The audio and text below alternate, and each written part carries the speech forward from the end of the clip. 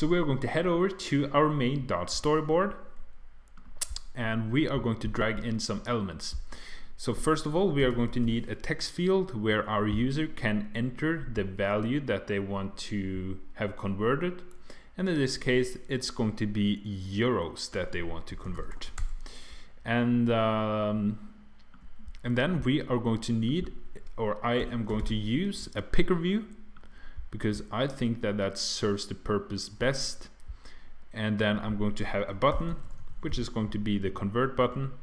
I'm going to squeeze it up here, convert, see, give it a background color. We're just going to stop that. Give it a background color. It's going to have a white text. You do whatever you want right here. I'm just going to try to make it a bit more interesting than black and white. So here I'm going to fill in my euros, and it can be a great idea to set keyboard type to a number pad, which is probably the best thing to do, so that your user can type in all types of characters. So make it a number pad, then have a convert button, then he can select the currency that he wants to convert to, and then I'm going to have a label to display the result. So let's drag that in, and I'm just going to make it a bit wider, just like that.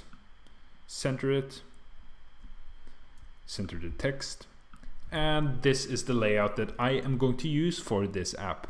Now we are going to have to connect the elements to our view controller file.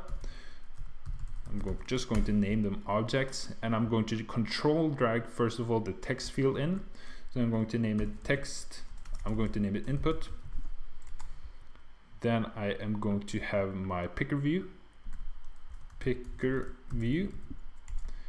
and then I'm going to have my output label, output, just like that. Now here are all the elements that we are going to need. So now we're going to head over to the view controller, but one thing before I forget it, let's do it right now. Click on your picker view and then control drag it up to this yellow button, and then select data source. Do it one more time and then select delegate. This will allow us to interact with this picker view, which is something that we want to do in order to fill it with all types of interesting values.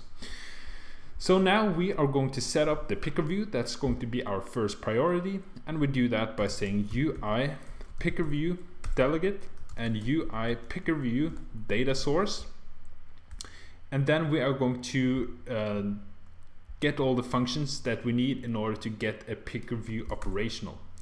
And we start by saying creating picker view, just comment there so everything we see where all the elements are.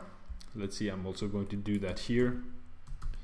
Getting data, creating the picker view. So we are going to need four functions in order to make the picker view operational. We are going to need number of components, number of rows in let's see, number of, there we have it, it's the first one, and this just returns how many sections we want in a row, and I'm going to say 1, we don't need more. Then I'm going to say number of rows, which is going to be equal to our currency, our amount of currency. So we're going to say return my currency dot count, because we want 1 row for each currency. Then we also need title for row, which is going to be the text that is displayed in each row, and we're going to return my currency dot row, or in right there. And then we are going to need did select row. Let's see, did select row. This basically gives us a hint each time the user has picked a new currency, and we want, of course, to know which type of currency that is. So we say we have to create a variable that always keeps track of which currency is the active one. So we're going to say var active currency is equal to 0, because we're really not interested in the name of the active currency. We're only interested in the conversion value. So we're going to say active currency is equal to my values and then row. So this way we always update this variable right here with the active currency. And just make sure that you have defined this variable right here as a double, so that no confusion is created. So let's try to run this app and see that our picker view is populated and everything is working as we want it to. So not much happened here, and that is probably because we need to do one more thing, and that is scroll down here, and then when everything is done right here, then we are going to say picker view dot reload all components. So let's run it once again, and now everything should work a bit better. Let's see, and we need self.pickerView because we're operating within a closure. So here we have our app, and as you can see now everything is much better. We have all our currencies and we have our label that is going to display our conversion value. So the next step now is to enable our user to actually convert something. And we start by, let's see, something that we forgot to do earlier. Head over to main.storyboard, and we are going to create a function for our button. So we're going to say button, and then we are just going to control drag our button in there, and I'm going to call it action. And it's going to be an action, and just click on connect. And here is where all the magic is going to happen. So now here we are going to take the input that our user has given us. So we're going to say, or we are actually just going to jump straight to the output. So we're going to say output dot text is equal to our input dot text, and we need to convert this to a double in order to be able to do some math with it, because right now it's a string and we can't do much calculation with a string. So we need to convert it to a double, and then we need to multiply it with our active currency. So this should basically be everything that we need. And then don't forget to also say convert this to a string. So now let's see if it has any problems with what we have done, and we need to force unwrap it, which basically means we're saying that we're sure that the text that the user has inputted is convertible to a double, and we probably also need to do this here in order to say that we're sure that this again, or first of all we're saying that we're sure that there is some text there, and then we're saying we're sure that they can be converted to a double. And what we should probably do is check if the user has actually inputted something.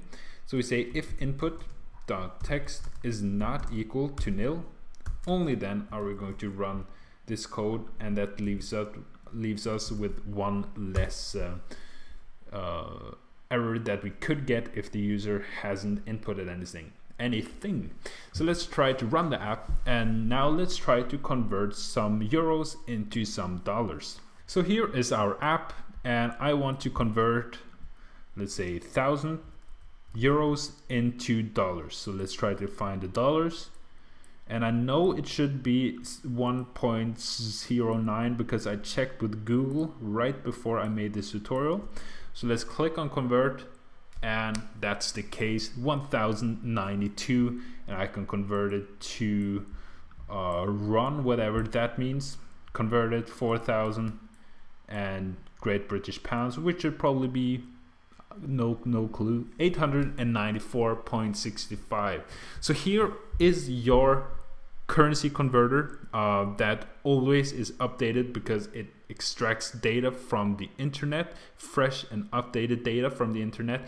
Now if you wanted to also give the user the option to convert from let's say another currency, let's see pounds, then you just have to do some maths. You will have to pull out your math skills, and you will have to create a function, or just a way of converting, you know, Great British pounds to all of the other currency that you now have.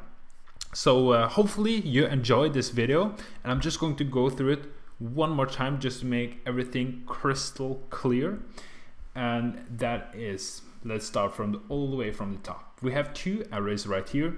That the one keeps track of the currency, the name only of the currency, and the second array keeps track of the values of each currency. Then we also have a variable named active currency, which keeps track of the active currency that the user is currently using. Then we have imported the input field, the picker view, and the output field. And then we have created these functions in order to make the picker view operational. Then we also created an action that is tied to our button. So each time our user clicks that button, we are displaying the result. Then here, in order to get the fresh data, we start a session based on this URL. We extract some data right here, and then we convert it to an array, a JSON array that we can work with. We then convert it to a dictionary, and then, I don't know what this is. This is probably something I wrote in order to test something. And then here, we run through the dictionary in order to extract the different values and pass it to our arrays. And then we reload all components of the picker view when all of this is done. And task.resume simply means that we start this browsing session. So that's all there is to creating a fully functional, awesome currency converter. If you enjoyed this video, make sure that you click the subscribe button so that you stay tuned for future tutorials. And thank you for watching.